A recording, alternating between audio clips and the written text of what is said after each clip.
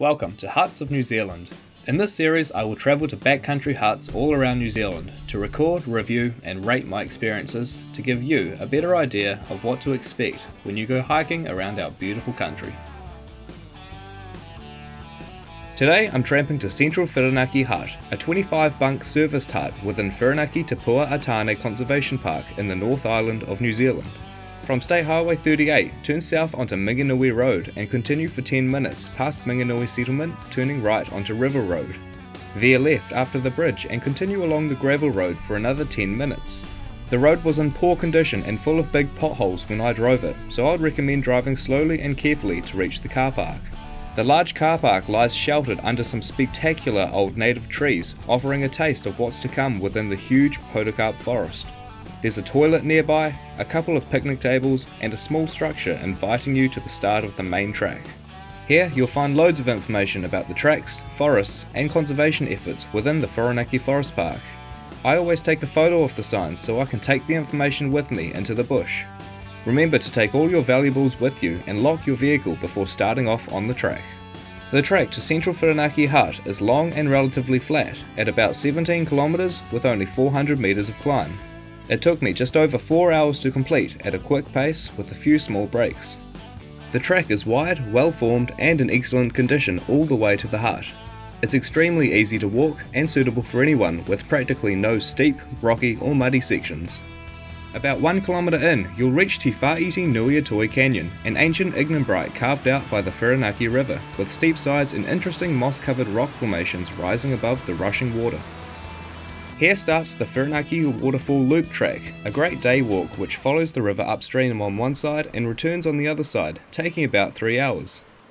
As you continue towards the hut, you'll pass the junction for the Morangi mountain bike track and the Mangamate track before reaching the loop track once again. A quick diversion will take you to the 8-metre Whirinaki waterfall, where there's a lookout bridge, a picnic table and a toilet. About halfway to the hut you'll reach Vern's Camp, an old track cutters campsite which is a great place to stop for lunch.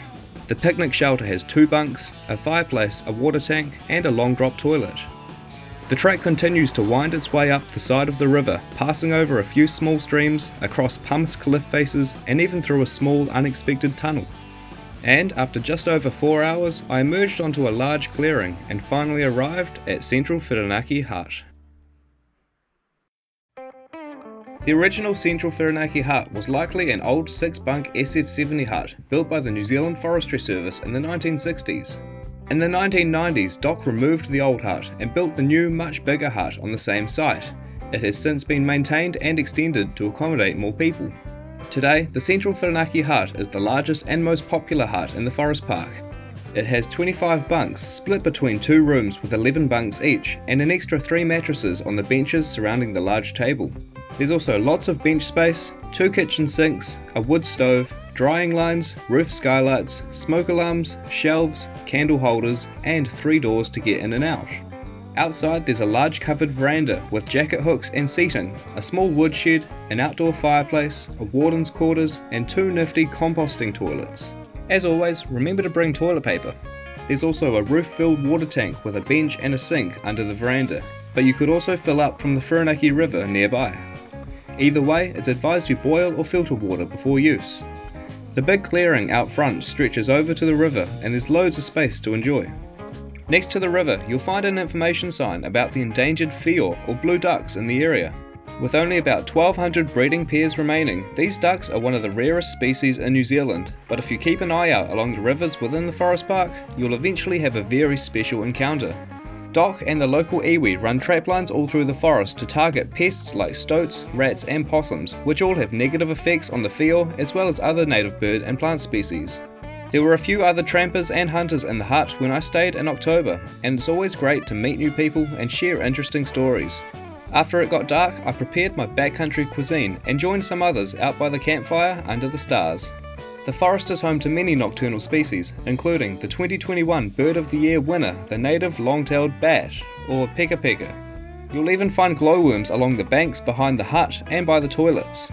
After a long day tramping into the hut, many people may be very tired, so when it comes time to go to bed, remember to be quiet and considerate of others. It also pays to bring earplugs to block out the snoring.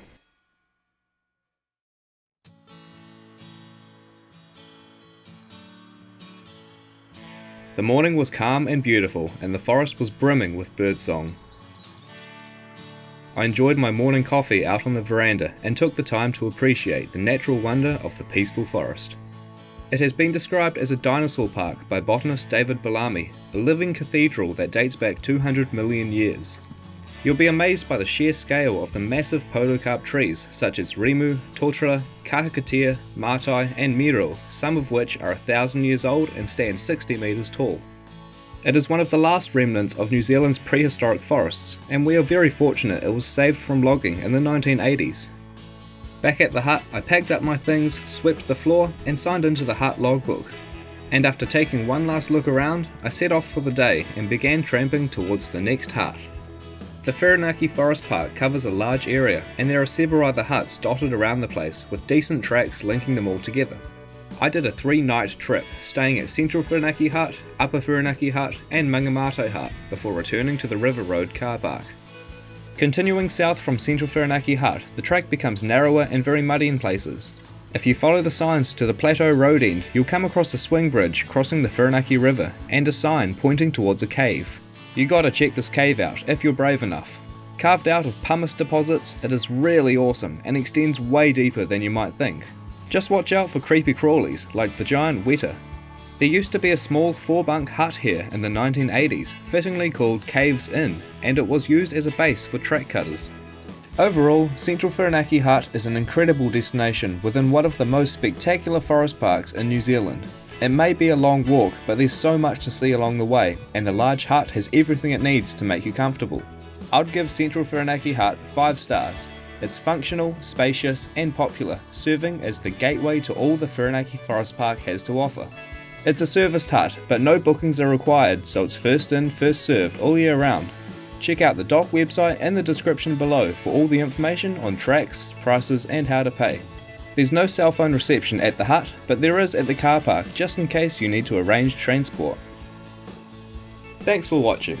Subscribe if you'd like to see more of the huts of New Zealand.